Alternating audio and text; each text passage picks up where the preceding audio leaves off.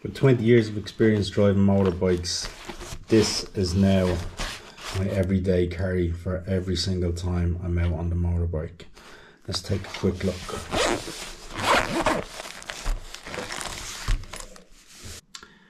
This is a very simple piece of kit. Starting on the top left, working across to the right hand side, we have our 3 CO2 canisters. These will help you re-inflate a tyre. Little adapter. You got a small blade for cutting off the rubber strips once you plug the tyre. You got the 2 tools. I've showed you how to use them in the last video. One's for cleaning the hole, making it nice and clean, easy to get access to, and the other is for threading the strip and then inserting into the hole. Rubber solution, rubber cement, helps seal the hole, finish the puncture. That all came in one piece of kit, cost you about 20 quid. If you've a tubeless tyre on the bike, definitely worth having.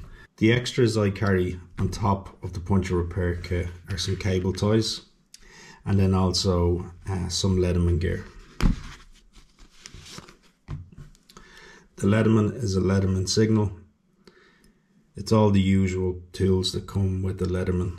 It's a good quality piece of kit and it'll give you years and years of service. Knife with a serrated blade, saw, bottle opener, pliers, wire cutter, snips.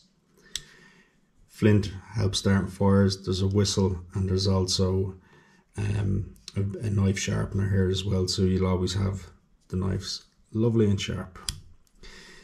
The reason I've bought this is I've also added in an extra layer. I've gone and bought a bit extender which goes into the screwdriver slot and 40 different sized bit heads. This will allow me to take everything from mud guards to ferdens off the bike and do some of the simple basics at the roadside. All in this piece of kit, everything you see here wrapped up in the bag weighs less than 800 grams.